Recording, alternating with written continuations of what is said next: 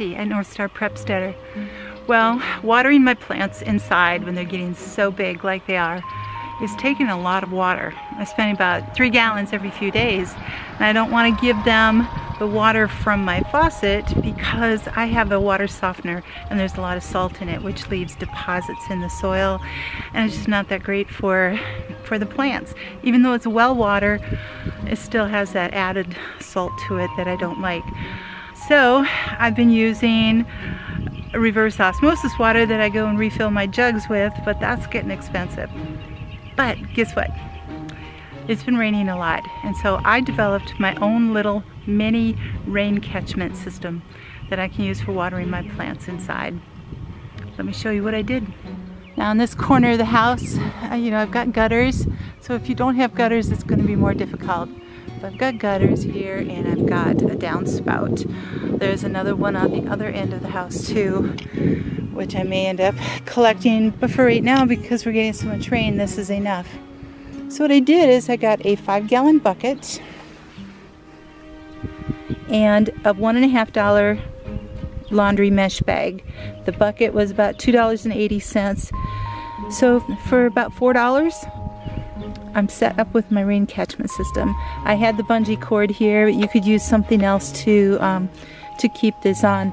So the laundry bag was big enough where I was able to cut it into 4 sections. So I could actually have 4 different catchments if I wanted to. So let me release this here. So take the bungee cord off, and you can see that this has taken care of like bugs and seeds and different debris that came down off the roof. And I have wonderful clear rainwater. So what I'm going to do is dump this one into here.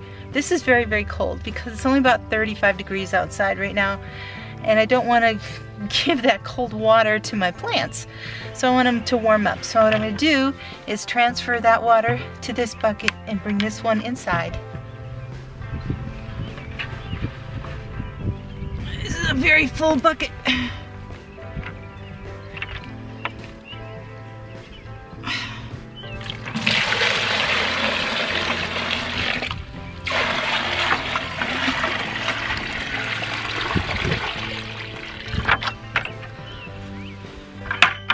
Leave a little bit in the bottom. Actually, it's kind of dirty in there. Because there was a little bit of dirt in the bottom, so I just dumped that out.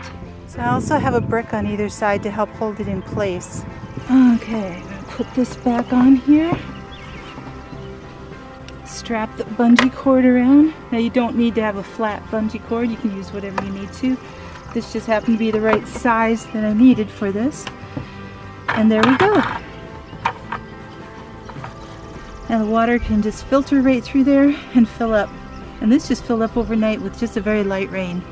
The beauty about using this mesh bag is that the mosquitoes can't get through here to go lay their eggs in the water. So I think this is going to be great. And there I've got my downspout. And once I don't need the water for the inside plants like that, I'm going to still collect the water throughout the summer and use it in the garden. So I've got fresh rainwater. And I do have some other indoor plants I can use it for. So there you go. Nice, easy, cheap, small rainwater catchment system. Like I said, I only have downspouts on 2 sides, 2 corners of the house. So I could have 10 gallons going at each time. Years ago, I used to keep a couple garbage cans. They're like 55 gallons each. And when that bucket would fill up under there, I'd fill this big container full of water. I might go back to that, I don't know. We'll see. It was a little bit to maintain. And, but I might do that. But it was, then I had like 100 gallons of water at any given time to be able to use for what I needed. I think I stopped when I wasn't able to empty it out before winter hit, and they were plastic garbage cans, so they froze solid and cracked open, and that was that, and I didn't go back to doing it. So anyway, this will be a great help for me for watering the plants inside, I'll have all this water available. We've got several days of rain coming up, so it'll be interesting to be able to keep that going.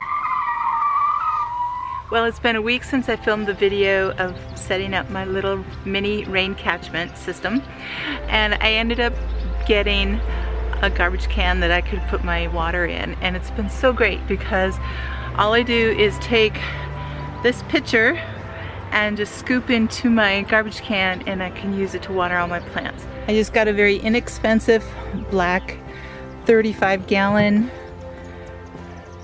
container, and right now it's about half full. I've used a lot of the water. I do have 5 more gallons to put in here, and it's supposed to rain for the next 5 or 6 days, so I have a lot more to collect in there. And the temperature has been pretty decent out here. We've had in the 60s and 70s, even one day up to the 80s. So the water has been getting warm. I'm still bringing some inside to be able to store, so it's at room temperature for the plants so they don't go into like total shock. But anyway, I did go ahead and do that because I realized it's like, I should not be wasting all this rainwater. So anyway, this has been a great system, very easy, and getting all my water. And if you don't do this, let me know what kind of rain catchment system that you have. So you guys take care, God bless, and always have hope. Bye-bye.